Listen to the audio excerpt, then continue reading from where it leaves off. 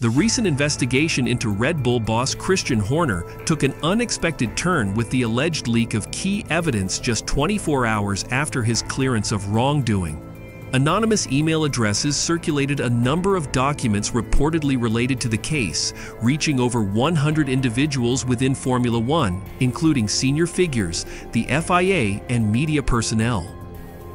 The emails, which contained a link to a Google Drive file containing the documents, stated, "Following Red Bull's recent investigation and statements, you will be interested to see the materials attached." While Red Bull has not confirmed the authenticity of the documents, Horner reiterated his denial of the allegations and emphasized his cooperation with the independent investigation.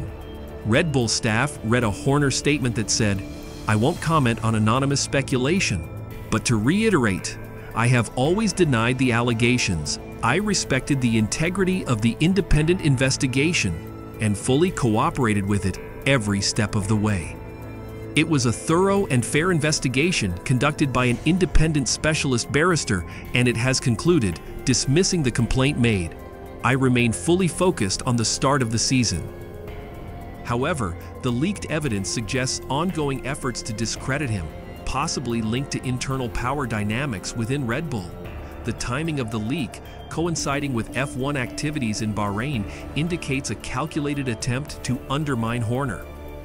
Other team principals like Zak Brown from McLaren and Toto Wolff from Mercedes emphasize the importance of transparency, urging regulatory bodies to ensure accountability in the sport, with thorough investigation into Red Bull's handling of the matter. Stay tuned as we bring you daily F1 news.